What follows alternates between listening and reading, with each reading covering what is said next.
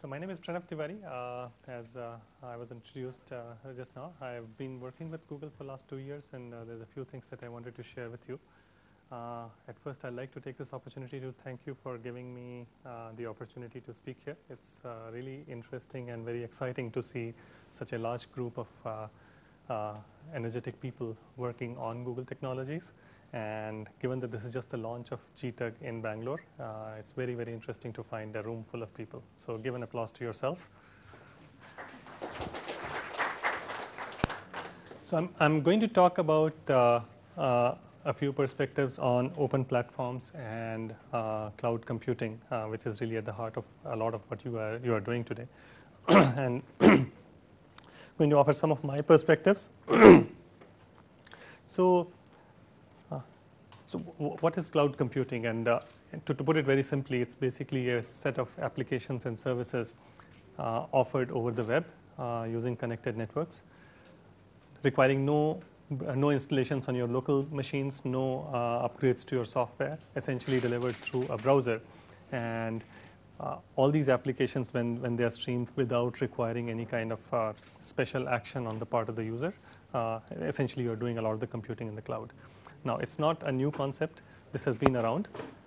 In fact, early forms of cloud computing that we know today have been around for about 15 years in various forms. Not able to hear me?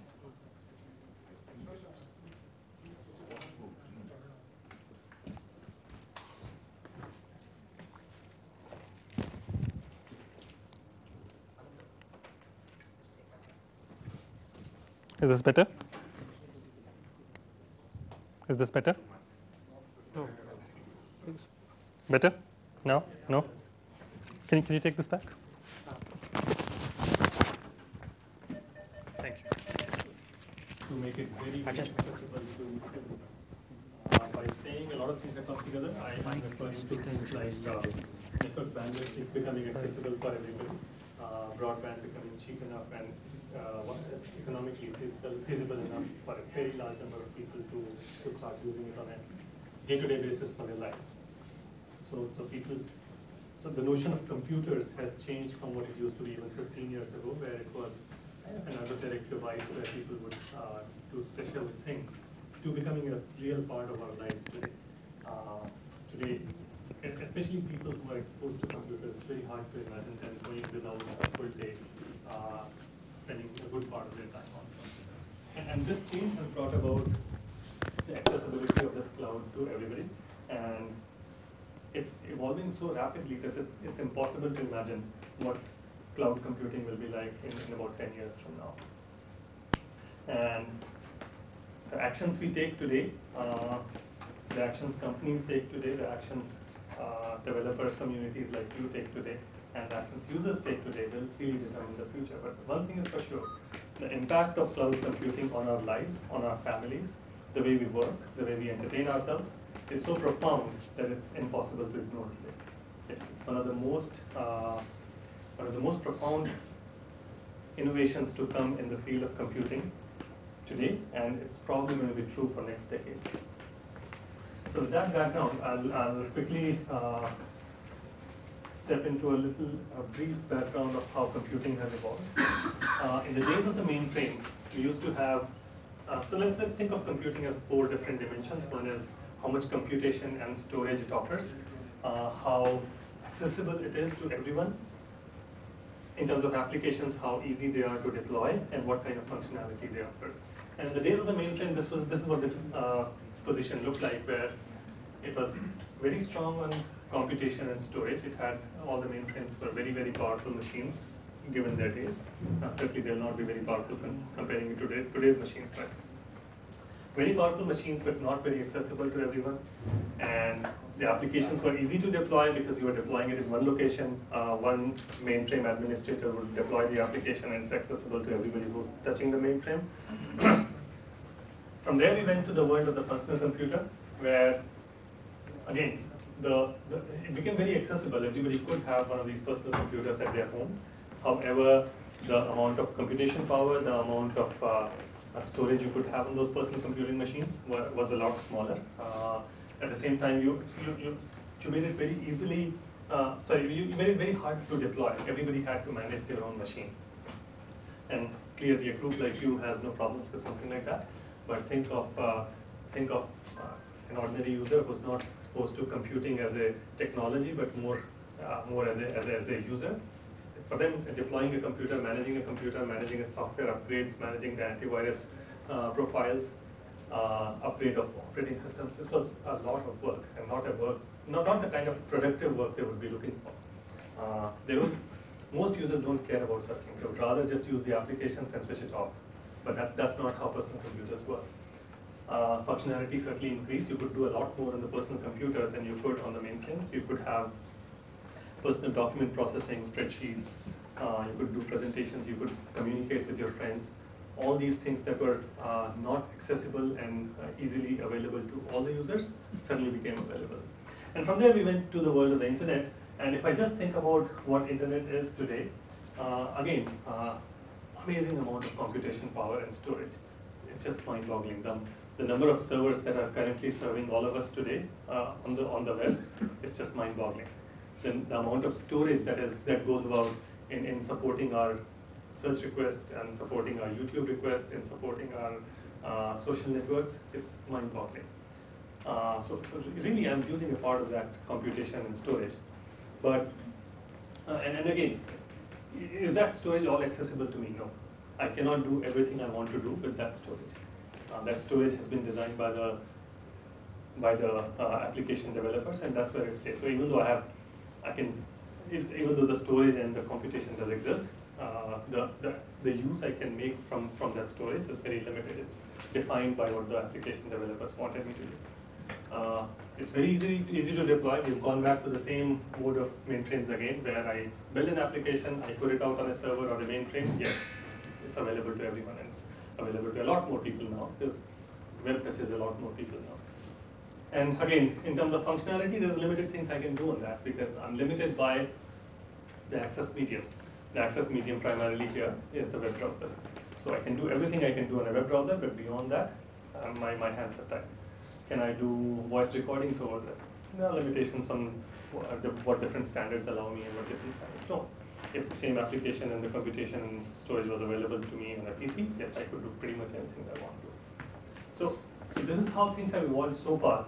And the change that needs to come about to make this cloud a lot more powerful and a lot more relevant to everybody is something that we need to do here, where we need to solve the accessibility problems, things which are not accessible on the cloud. We need to solve those problems. We need to make the clients more powerful.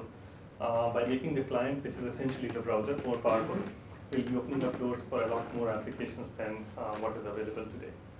And we need to make it pervasive. You can't say that you need to be sitting in front of a computer to be doing anything, because computer is not the only medium through which these applications can be accessed.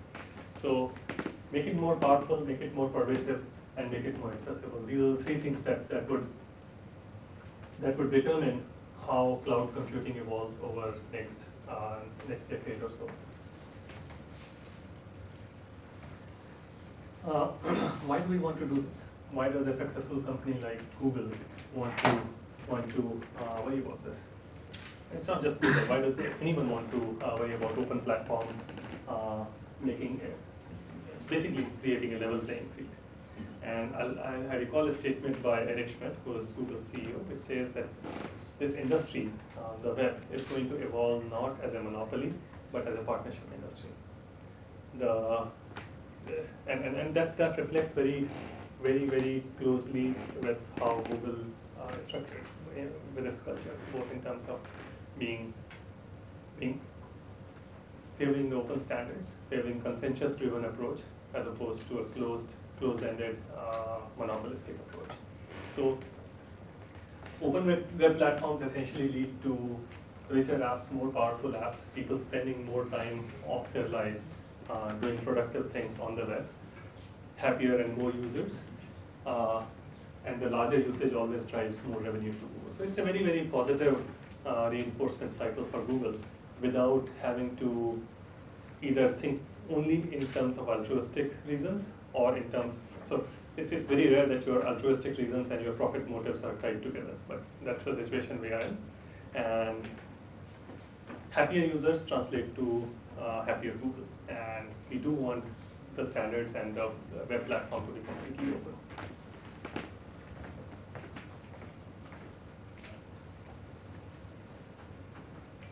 So what do we need to do to make the client more powerful? What has Google done to make the client more powerful?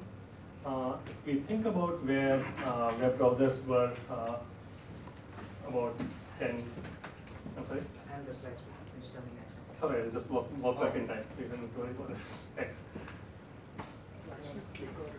Is this? Yeah. I think I probably need some client on this. Don't worry about it, I'll just walk now.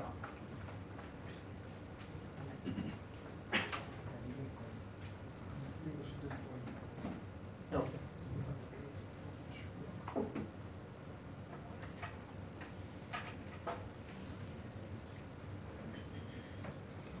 Yeah, of course I'll start using this, otherwise I'll use some exercise. So I'm sure a lot of you were around when the initial web browsers came about in the mid-90s, and I'm not sure how brightly this is visible, but this is what a typical web browser looked like in '95, and this is what it appears like now. What is the difference? And the difference is, initially when the web evolved, a web browser was essentially a way to browse connected text and image documents, and that was the limitation. You could create HTML documents with linkages across, and that's what your web browser was. Again, it sounds very simple today, but it introduced a very, very powerful notion at the time. And the powerful notion was, when I'm writing a small document, my document can have a lot, my document can be a lot more powerful than the knowledge that I have about this subject, right? Now think about it. If I'm writing about, let's say, a small cricket paragraph, and I know what happened in today's game, and I can write about that. But to make this cricket paragraph on today's cricket game very, very powerful, I can very easily cite other web pages and other documents people have created. And suddenly this one paragraph of text that I have written is almost like complete index for anybody who wants to learn about cricket. I can take it to all the powerful documents written about cricket. And so the ability for a small piece of knowledge to extend itself beyond that and present a complete information picture is something that wasn't there before. Yes, you could reference papers, but you also know that when you're reading a small article on the web or on the newspaper, it's impossible for anybody to find all the 30 references that are linked to that. But just this ability to connect these documents together gives the power to each end user, and it allows you and me and everybody else who's not an expert in a field to just create our snippet of expertise and link it to the plethora of information that exists around. So that's what the web browsers evolved to be, and that's why they became popular. Very easy to create documents and very easy to share these documents and very easy to make these documents complete. And this aspect really exploded the usage of web browsers. Otherwise, from the perspective of a software application, a web browser is probably the simplest application you can think of compared to word processor and this and that. And look at the amount of usage that you see. And that transformed over a period of 95 to 2009 from being able to just look at connected documents to actually run applications. Today's web browsers do a lot more than just viewing documents. You can have reasonably sophisticated JavaScript applications built into the pages, which are executed partly on the client side, partly on the server side, and with a combination you can build very, very, very complex applications. And we'll go over some of these applications as we go further in the talk. But this evolution has made the web browser very, very powerful, and this is essentially translated into how accessible and powerful the web has become. And this needs to continue. There's a lot more things that need to happen in making this client more powerful, but essentially it's a very, very good start.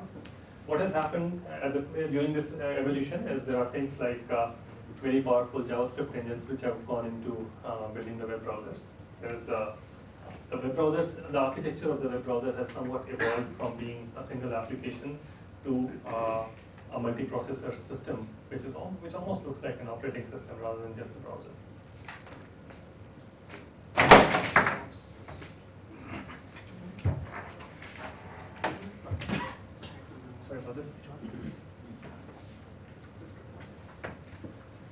So let's talk briefly about Google Chrome. This is the browser I'm referring to when I'm talking about powerful clients. And so the browsers were evolving at their own pace. There was Internet Explorer and Firefox both had reasonable audience. I think Google also had some intellectual investment into Firefox and was contributing to Firefox. But it was very clear that you need to redesign the architecture of the browser from start if you want to start thinking of these browsers as operating systems or browsers as a place to run applications rather than just a place to view documents. And so what would happen if I want to think of an operating system, it's very clear that my applications should not interfere with each other. One application that goes down doesn't mean that my machine should go down. None of us likes that. So to fulfill basically to fill a lot of these gaps that existed between the browsers and the needs for which these browsers were being used, Google basically started down the path of building Chrome. Now, how does it distinguish? These are three aspects that really distinguish Chrome from the direction in which the other browsers were evolving. Speed is important, that it starts up like a flash. I don't want to click the button and keep waiting as it downloads a bunch of, as it loads a large libraries and large volumes of plugins and so on.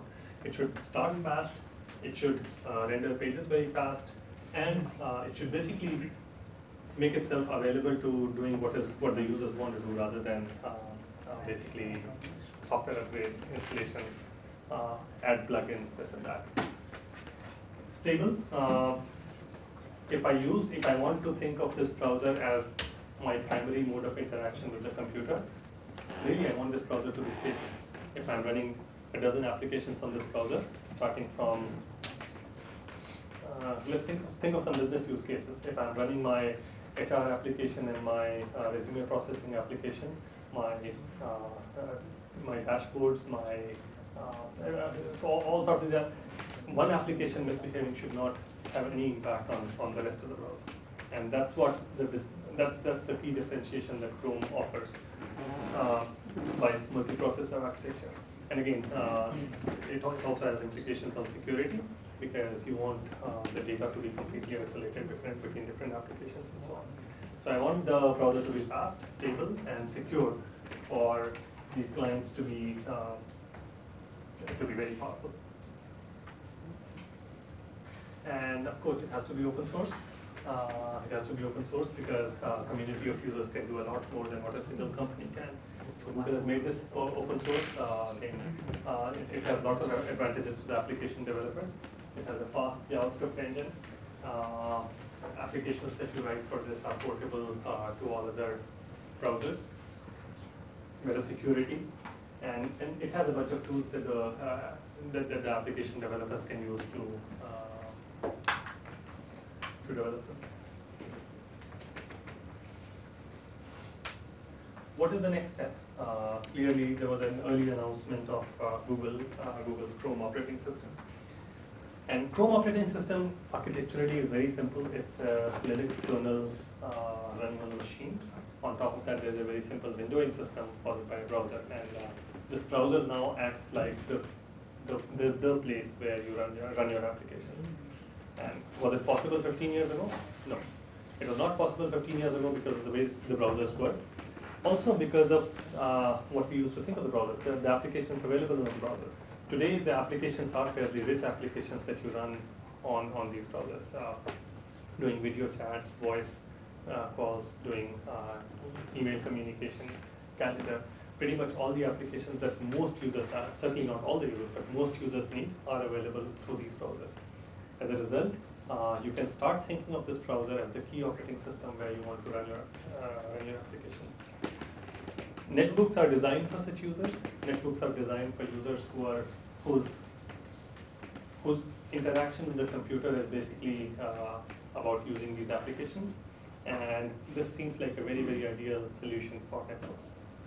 And so this means Chrome OS is going to be web browser on OS. Just that much is there, or there's more to that? So Chrome OS that's going to be released is going to be basically a platform where you will be able to write applications and run over them. And these applications will also run over standard web browsers. So when you're writing these applications, you will not need to think about Chrome OS as the only target. Architecturally, it has a Linux kernel. On top of that, there is a very simple windowing system running this browser, which runs the applications. The applications will be running over the browser. So we are not using anything like GNOME or KDE, anything like that? We are not using GNOME or KDE. It uses a simple windowing system for running these applications, running the browser. It's not GNOME and KDE. This will be made into an open source later on, after the initial development is done. And I think the contributions from the open source community will be very, very important in its development. So why Chrome operating system, and why do we want to go on this path? Clearly speed matters for a lot of people who don't use 90% of functionality of a computer. It will be a lot more important for them to power on their netbook or a simplified version of the computer and have everything available to them in next 10 seconds. It should boot up very fast. It should allow me to access my key data, emails, web browsing, calendar, some of the basic things that I always use on the computer immediately, within seconds. It should not slow down with usage. Most computers do for various reasons. It should be accessible wherever I am. So my data and applications should not be limited to me going and sitting in my study or in my office. It should be available to me any place I am. And so what is of value to the users? The users care most about the data and the applications. They don't care about what software is running on the machine, how often he needs to manage that software or upgrade that software. So the key focus for all the users is their data and their applications, and that's what this Chrome OS will allow them to access very, very rapidly and in a secure way.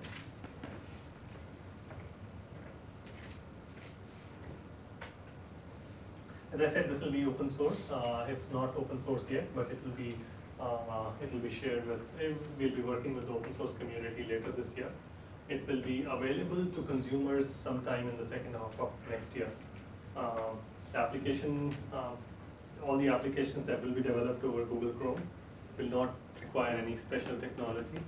We'll be using standard web technologies to build these applications, and they'll run across all browsers. So you will not, as an application developer, you will not be locked into a particular vendor when developing the application, and that's really one of the key challenges, both for application developers as well as for users. I hate it when I open my phone and I want to download one application from the web and realize, oh, I can download it on my wife's phone, but I'm not on my phone. And it just bugs me. And so such problems just shouldn't happen. Users shouldn't need to deal with problems like that.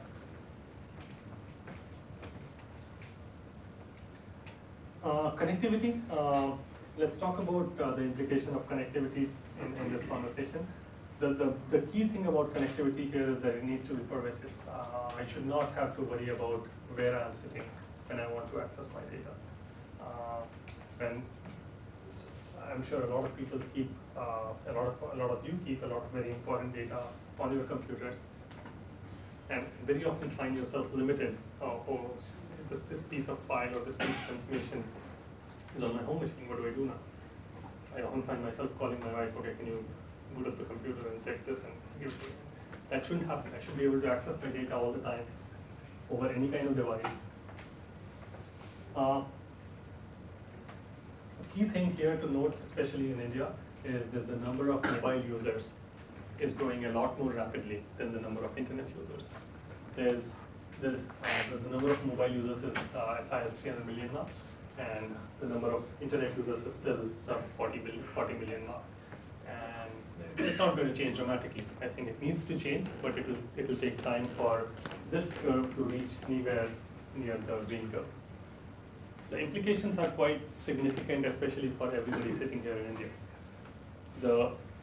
The only device that 300 million people in India have today, which is capable of accessing internet or applications over the internet, is their cell phone. Yes, these cell phones are very, very limited right now, but the way prices drop, basically every year the prices of a cell phone drop by half. So you can imagine the cell phone, a powerful cell phone that I'm holding right now in my hand, the price of that will be about a quarter in about 2 years. So So this cell phone will be available to pretty much everybody, every common person in India in about 2 years.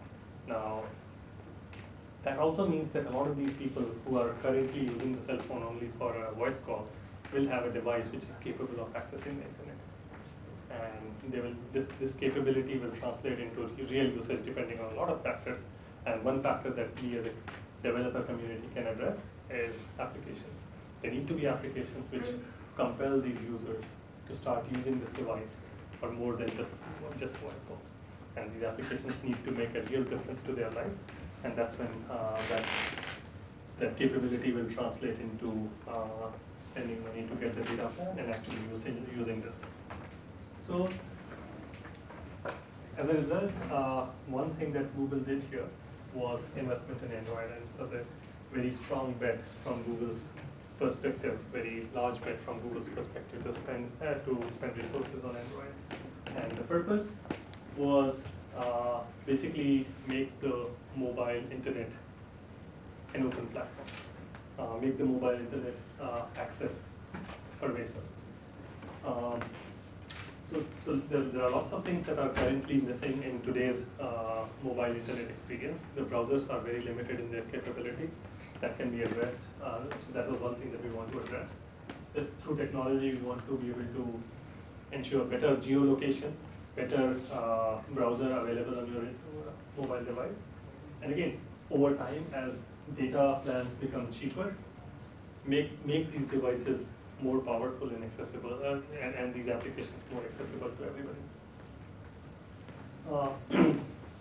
Innovation always gets scuttled when there's no competition. Competition always spurs innovation.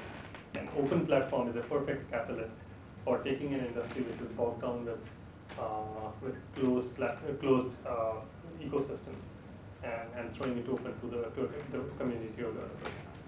That's essentially what the goal of Android is, drive investment in mobile software both from the perspective of large companies and also groups of developers and development communities. And we don't want the users to be locked into any kind of one domain. Oh, I use X, Y, Z mobile, and half my data is accessible through the applications developed by that. So my next one has to be from the same vendor. Now, this kind of locking mentality is something that has to go. So basically, the goal is to make mobile application development an open platform and then allow this for competition. And why did we give it away? Again, as the goals that I stated earlier, to make mobile application development an open platform, has a premise that this will be available to the open source community to develop. It's basically, this is an interesting part. So the kernel is not even hosted on Google servers. It's available through kernel.org, and you, as any developer, can go download it from there, make any modifications you want, start setting it along with code. So Yahoo can download these today and build a Yahoo experience phone. They can work with any phone manufacturer and take the software and build a Yahoo experience, or Baidu can do that in China. There's a footnote here that I think we should probably not talk about Microsoft, because I'm sure they use Microsoft CE, but they're welcome to use this as well. So the point here is that it's not something that Google wants to hoard. It's an open source effort which is targeted to make mobile computing pervasive, mobile internet access pervasive. And as I said earlier, the gains for Google as a corporation, which cannot be ignored from Google's perspective, come in a very indirect way. A wider usage of internet has indirect benefits to Google, even though it may not be directly tied to this. We as a company don't need to worry about making money for the number of people who are currently working on this. Let's say it happens indirectly, and we are in a fortunate position where we can completely ignore that and go head along in worrying only about making this pervasive and open and competitive.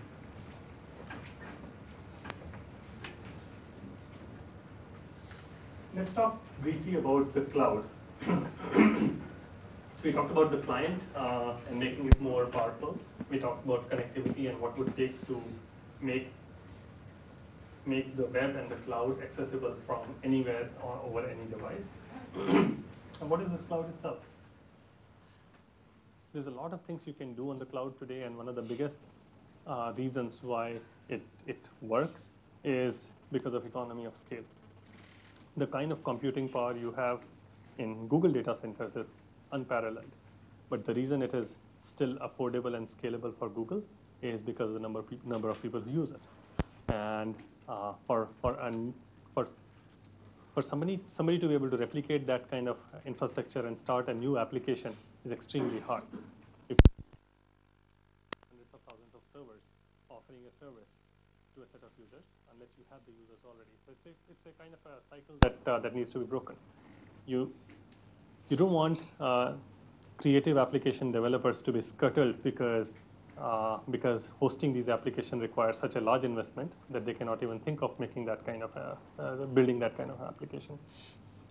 That's where cloud comes in handy, and I'll go into that a little later.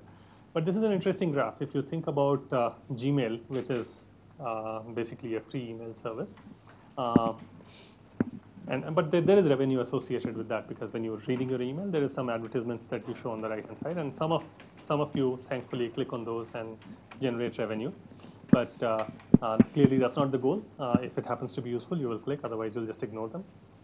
They're designed to be non-intrusive kind of advertisements. They're designed to be purely text-only advertisements so that it's not flashing in your face and gives you a poor experience.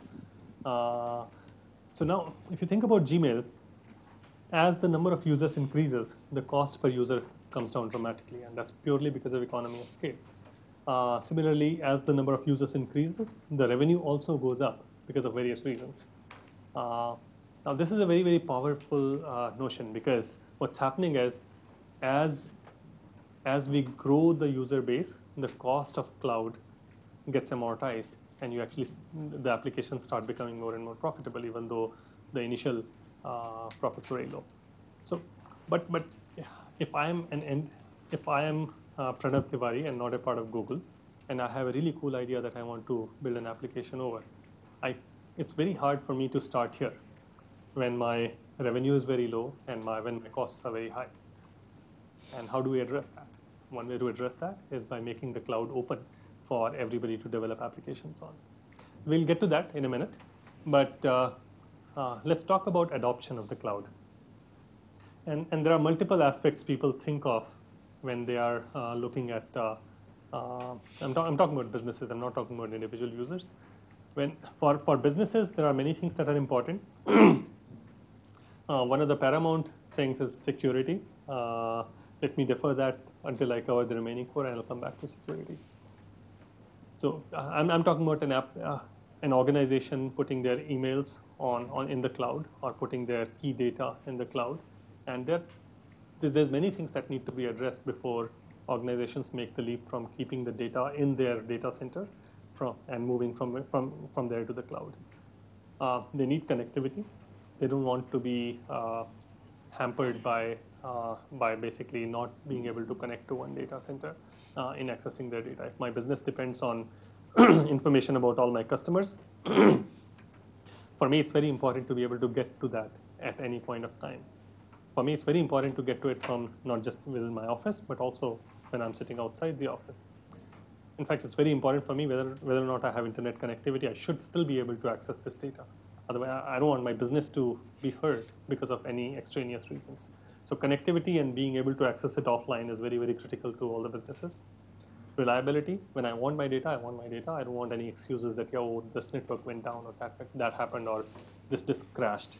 So it's extremely critical for businesses to have the data reliably available to them. And user experience. I mean, all this contributes to user experience. But let's talk about security. That's one of the big leaps of faith people have to make before they start thinking about their data being physically present in their device versus hosting it on the cloud. Now, there's a lot of comfort one derives in physical security. So when I'm holding my laptop like this, I know it's there with me. All the data that I have in my laptop, it's in my hands. Nobody can take it away from me. But let's consider some of the facts. About 10% of the laptops get stolen in the first year of their life, first year after being purchased. So that basically means about 2 million laptops get stolen every year. about 60% of the data, 60% of corporate data resides on unprotected desktops and laptops. Now that's huge. Basically what we're talking about is about 60% of data is at the risk of being stolen, and about 10% every year. And there's a lot of business information that exists in that data that is at risk. That's a very, very threatening scenario. And I don't think any of the businesses really want to, I'm not sure how many people understand that, but whenever people think about security on the cloud, they try to compare it with physical security, which they are comfortable with, versus putting some data on the cloud, and that's something that's beyond their control. So this perception of security versus real security is one thing, but yeah, so that still a lot of people are apprehensive, basically because they are not yet comfortable that data is very, very secure there. Some people have made that leap of faith, and other people are in the process, and many have not done that yet. But one still needs to remember that the security cloud offers is a different notion of security. It's not physical security, but the kind of security that gets ignored is at least something to think about. So Google App Engine, I think there's a talk later on which will go over Google App Engine. So I'll briefly talk about it. Remember the graph about number of users as they increase, the cost per user goes down and the revenue goes up. Now, I as an individual user cannot start at this cost versus revenue graph and wait for this to kind of make the turnaround over the years. How do I make sure that every individual user has the ability to leverage what has already been built? And that's what App Engine addresses. So basically, it provides a very, very scalable infrastructure where you can build your applications, host it on Google's infrastructure, retain the rights of these applications. Google does not take any rights over these applications. Allows you to monetize these applications depending on how many users come and view this. And a very large number of, a very large amount of traffic can come free to you. You can have 5 million users, 5 million page views per month without having to pay a dime to Google. And that's a very, very powerful infrastructure for anybody to experiment with. A lot of the experiments fail, some of them click, and when they click, you're free to still decide whether to continue hosting it here, build your own website.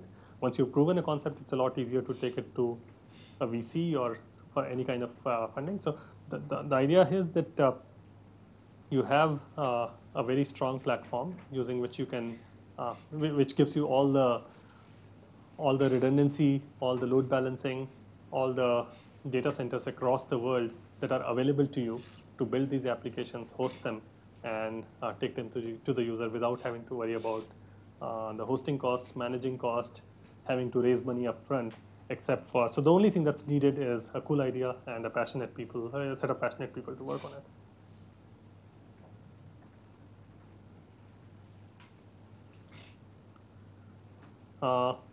The web is social.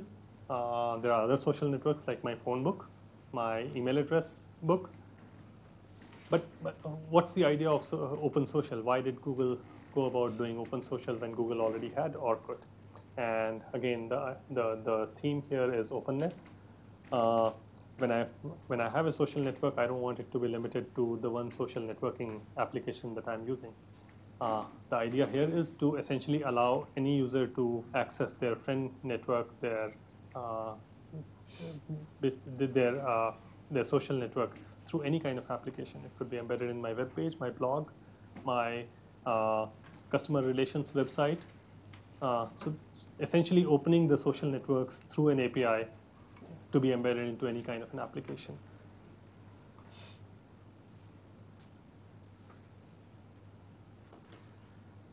So this is one of the things that is very, very close to everybody sitting in this room, which is the availability of non-English documents or non-English content to Indian users. And this graph speaks for itself. There are 7% people who are English speakers in India, and the remaining 93% people prefer to speak in some other language.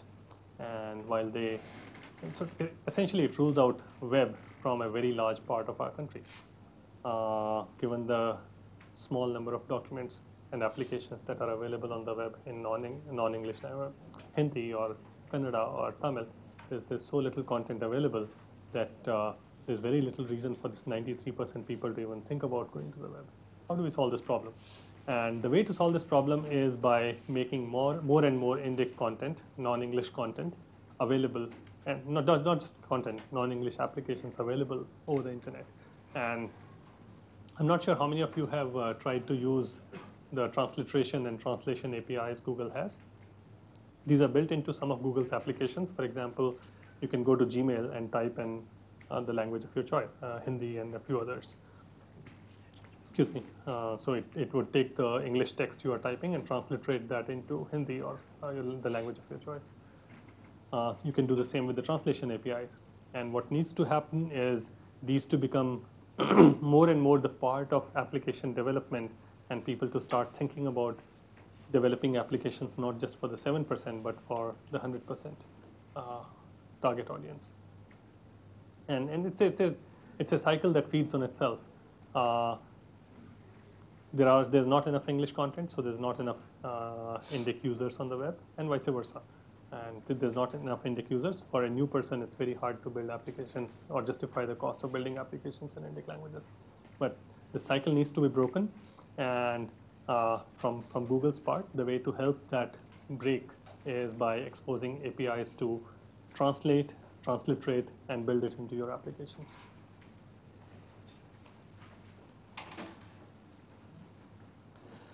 So I'm going to talk about one application that is very close to me. It's close to me because it was done right here in this building, and I was a part of that. The reason it's also very, very critical to this audience, very, very interesting to this audience, is because of the fact that it's built using a large part of Maps open APIs. It's built using, so the whole notion is by building a lot of data using a community rather than a set of dedicated people. So Maps, they're very important in terms of what they can be used for. So human mind organizes information in many ways. It organizes that chronologically, or it organizes that spatially. And when you think about maps, maps are really a way of organizing information in a spatial or geographical fashion. And there's a lot of studies that have gone on to say how much impact high quality maps can have, not just on what you do for looking up directions to a pizza place, but also on the GDP of a country. There are studies which suggest that GDP of a country can increase by 1% just by having really, really high quality precise maps. Think about that for India. I mean, not having these maps can live. And the impact is very, very indirect. The impact happens when people are doing planning, when people are thinking of where to build roads, when people are thinking about which areas need to be connected by trains or bridges and this and that. But the impact does happen. And having precise, high-quality maps has a huge impact on a country's economy. Now, let's consider a couple of facts. Most of the lives that we lead, and even more so, most of the lives people who are not in the same technology sphere as you are lead, they are very local. 80% of money that people spend is spent within 20 miles of where they live. About 80% people don't ever go beyond the 20-mile circle of their birthplace. So the local information is extremely critical to people. And that's again where maps impact our lives a lot. If I live in a small village near Tumkur, I don't care about the maps of Bangalore. What's relevant to me is the real map of the place where I live. I want to see every farm, every tube well, every person who can rent a tractor to me available to me on the map. And if it's not there, that map is completely meaningless to me. So the local information in utmost detail has a critical, profound impact on our lives. And that's something that I realized once I got involved in this project. And this is something that had driven a couple of people in this office to start thinking about maps and basically building maps for places beyond the Western world. So I'll show you a couple of graphics and try to explain what I mean. Let's look at this. This is Singapore, a few square kilometers, a few square miles of Singapore, and this is Does it look like a city? It doesn't. It's Khartoum, which is the capital of Sudan. And if I show you the satellite image of these two places, they both have, I mean, the buildings are not as pretty, but still people live there. There are roads there. But this is what it appears on the map today. You see one highway crossing over, another highway crossing over, and this highway is very badly misplaced, maybe by several miles. But again, this is the map of Khartoum we have in the world today, and this is the map of Singapore. And why? The reason is that for me as a company, as somebody who's, if I'm a company, I have profit motives, I need to think about how I can do work and get money in return. For me to be able to generate this data, I can monetize this data. I can make money off of this data by licensing it to Google, by licensing it to GPS providers, by licensing it to Yahoo. But if I go and build detailed maps of Khartoum, there are hardly any takers. Or even if there are takers, the amount of money I will get in return for that effort is nearly zero. So we are again in a cycle where maps are important for this place, for their local economies, but this will never get filled up. And this is the challenge that drove a few engineers in this office to start thinking about how can I make this look like this? Maybe not exactly like this, but again, it have just as much detail as you find here. And the way to solve that challenge was to again start thinking about using all the Google technologies, APIs, and much more than that, the crowd. So the mission was we want to build GeoWeb for India, extend it to the world. We started by looking at India as a problem. India looked exactly like the right-hand graphic that I just showed you, not much different from that about 2.5 years back. And it has changed quite significantly since then. And a large part of that is because of this effort. The technologies available to us are Maps API, all the satellite imagery that Google provides, GPS overlays. We want to leverage the huge cloud computing infrastructure Google has for doing the computations, graph synthesis, and so on. Again, I'm sure a lot of you do realize that maps are one of the most complex graphs for any kind of graph theoretic problem that one thinks of in computer science. Each small lane is essentially an edge of that graph. And again, it's a hierarchical graph, which you need to think in terms of basically all the computer science problems that you think about. They completely change their scale once you start thinking about applying those problems in the context of the graphs formed by maps. We also need to make sure that there's no spam in this. I don't want a spam in a blog is annoying. A spam in a map, which leads me to a dead-end road, is annoying, but much worse, a spam which marks a one-way street in the wrong direction can be fatal. So we need to prevent spam here. So using these technologies, we want to empower users to participate in the experience of maps creation. And of course, you know best. You know the best about your neighborhood. You know the most about your street, which chota pan dukan is there, which small kirana store is there. This is information that large companies cannot gather. So empower users to mark each small and large feature on the map, put all the small businesses on the map, put all these small businesses accessible to everybody so that they are able to play in a level field when people search for information. If I want to start a small business which keeps track of the drivers in this area and I'm going to provide a driver on call, I should be able to put myself on the map and play as a level field rather than having to advertise quite significantly. And of course, after all this, expose all this information that we have as APIs. Just like Maps API gives you the map styles and maps satellite imagery, we want to expose the tiles created by this effort to the community of developers to start building more applications around this. So what happened as a result? Is this visible at all or not? I want to give this as an example of what is possible with this effort.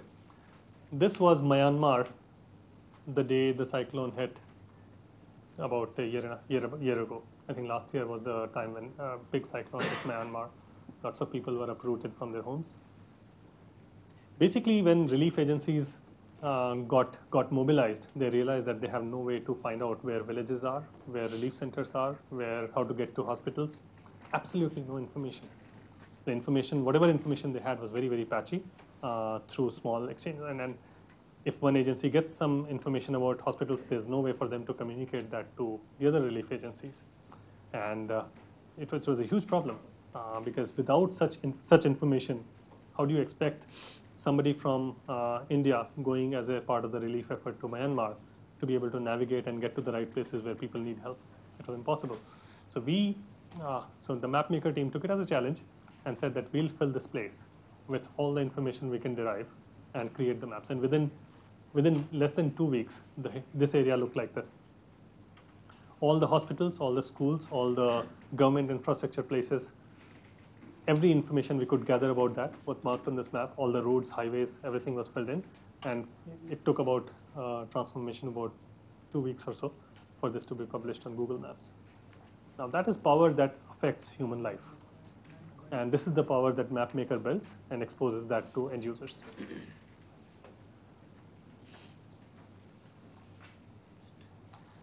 I want to show a small clip, if it works.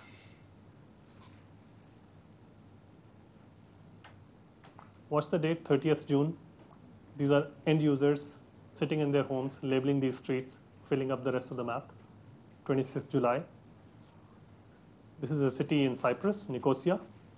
And I would like to see this basically start from scratch and essentially evolve into a full map. There are lots of changes happening. People are basically adding names and then changing them later on, filling in more details about those streets.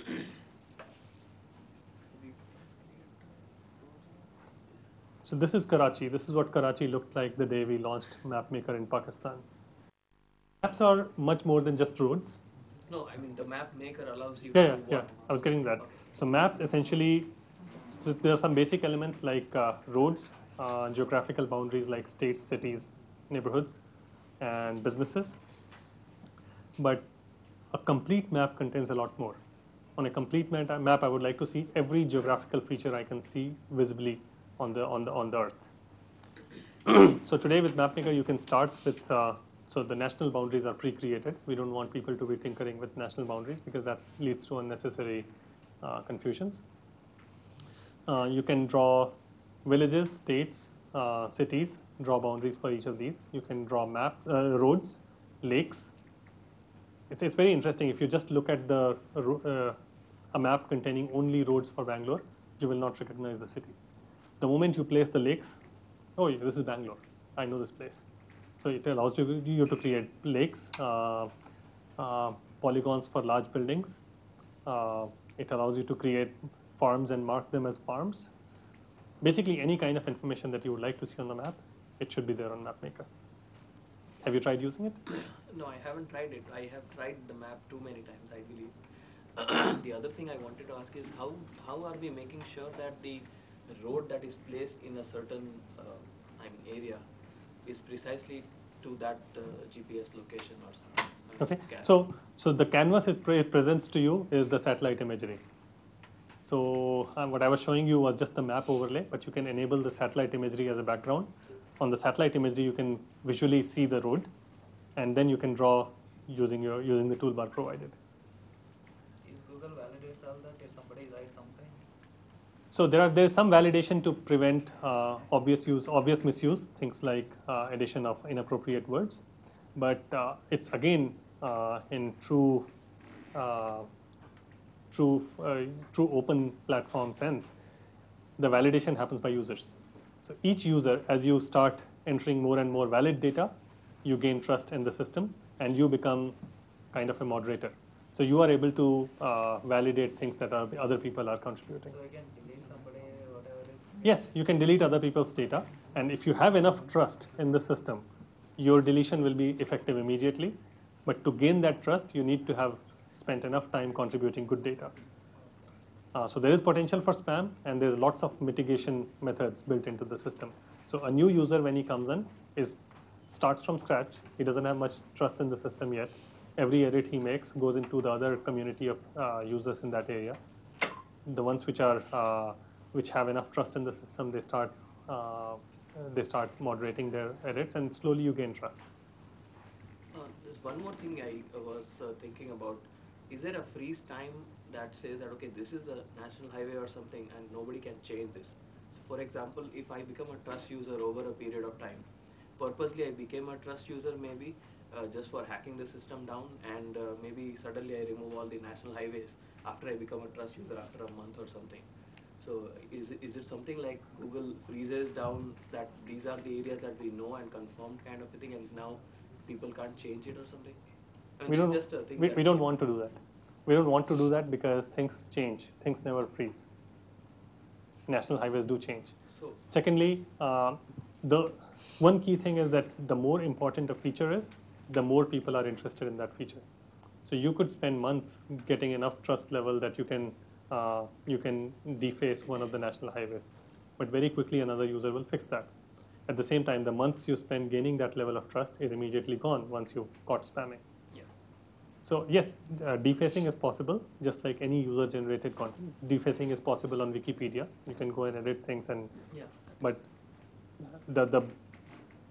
this is a very, very sophisticated trust model, and in this trust model, the penalty for defacing is very high, and the threshold for somebody to become trusted takes a very long time to build. So the amount of spam one can contribute is very limited.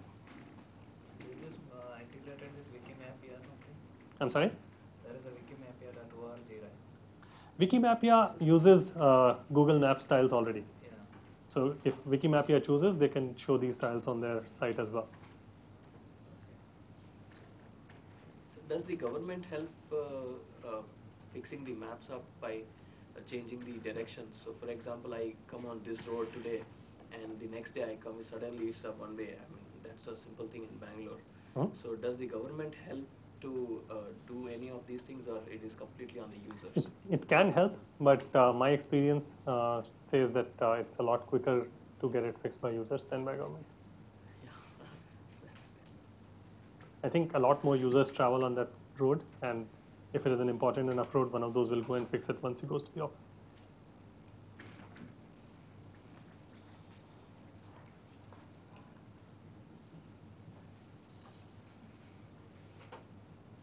So these are a couple of examples I wanted to share, which essentially try to fix the divide, fix the map divide that I initially showed you by comparing Singapore and Khartoum. And this is our effort. The reason I think it's very relevant to this community is because it leverages the power of the cloud. It leverages the power of the crowds. Essentially, it uses crowdsourcing for building a very, very rich and important data set. And that's the kind of application that I think that would really transform the web over the next 10 years. It makes maps available to every single person in India. And this is a data set. This is an asset that is accessible, that is meaningful to all the 93% we talked about. There needs to be 10 more of these data sets that compel those 93% to start thinking about web as a part of their lives.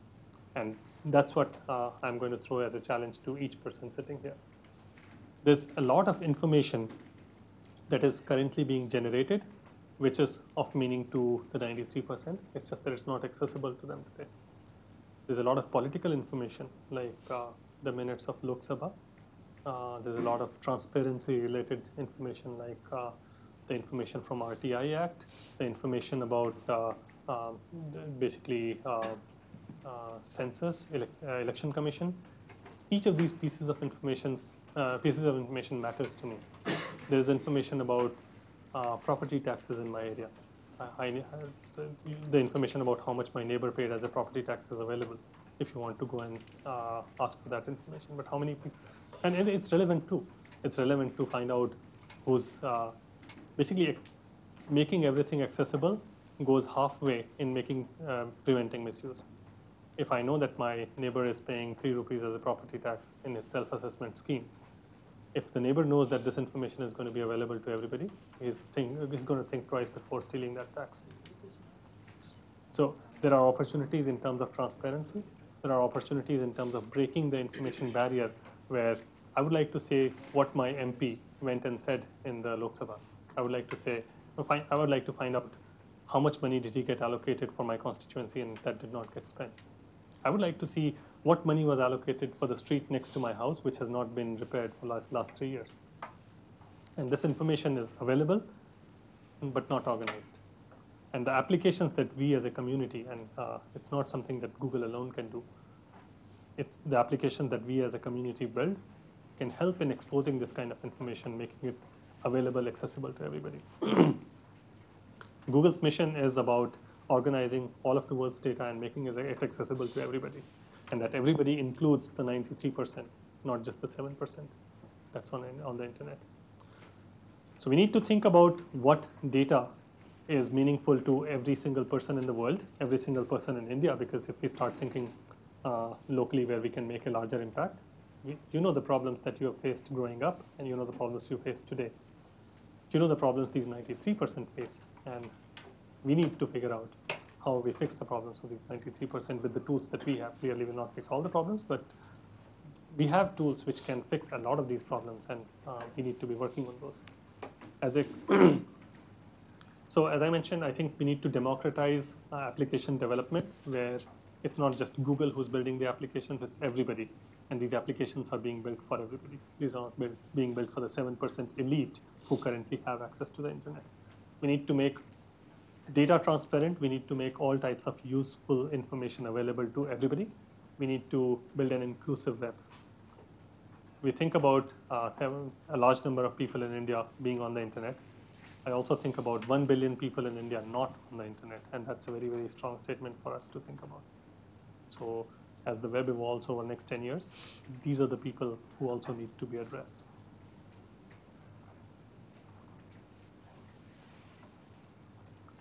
Last thoughts.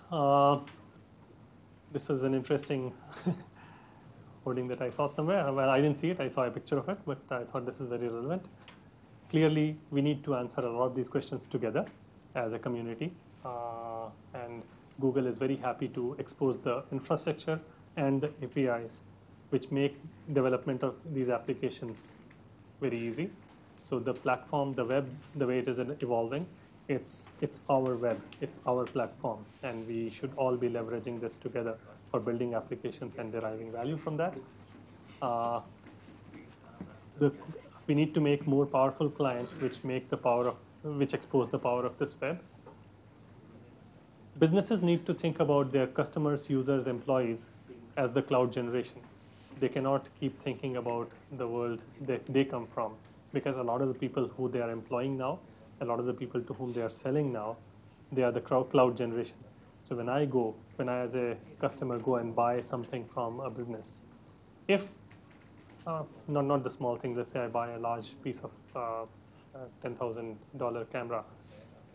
If I cannot get support of this over the cloud, if I cannot get firmware upgrades over the cloud, it will be a very, very poor experience to me, because businesses need to think about cloud as an essential part of their business, both for keeping data and also for interacting with their customers.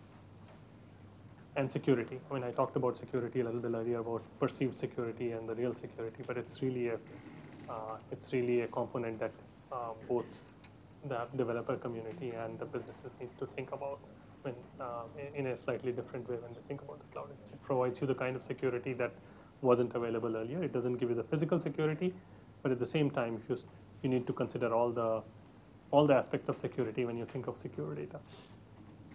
I think with that, I'll probably take a few questions and not take any more time because I know that you have a packed schedule ahead of you. So if you have any questions, I'll try to answer them now and then hand it over.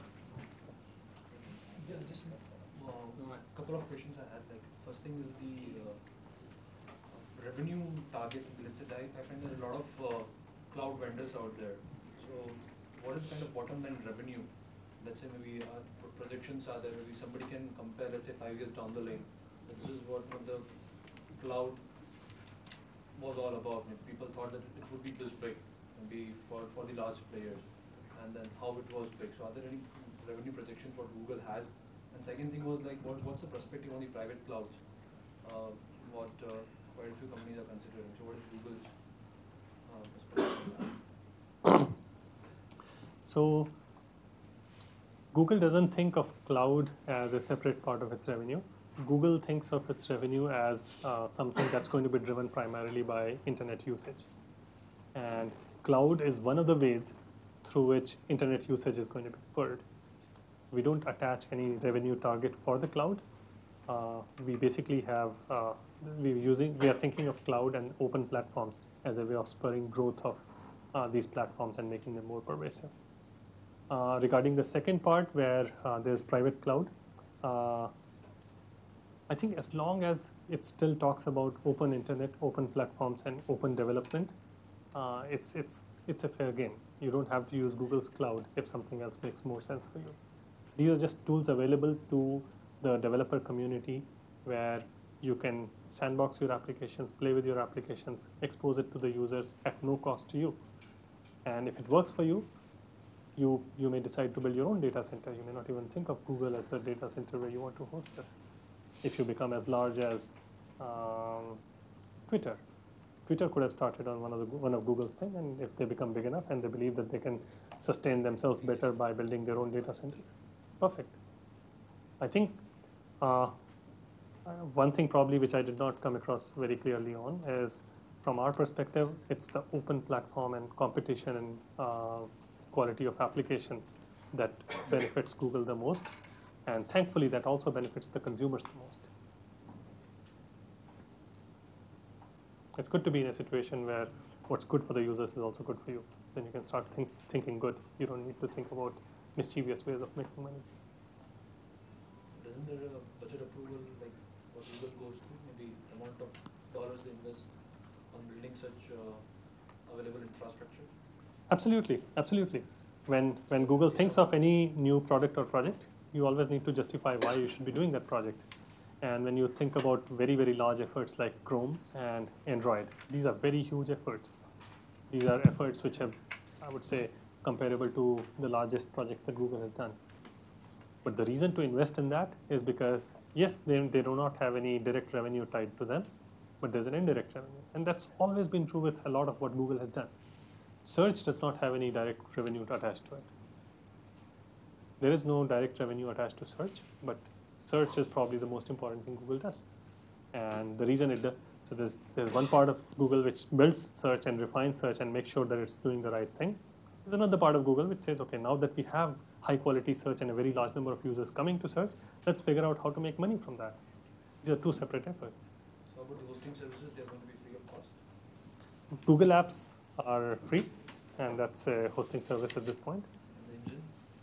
The App Engine is free, up to 5 million users, 5 million page views a month, which is a very, very large volume for most companies, especially during the experimentation phase. Google Maps APIs are free.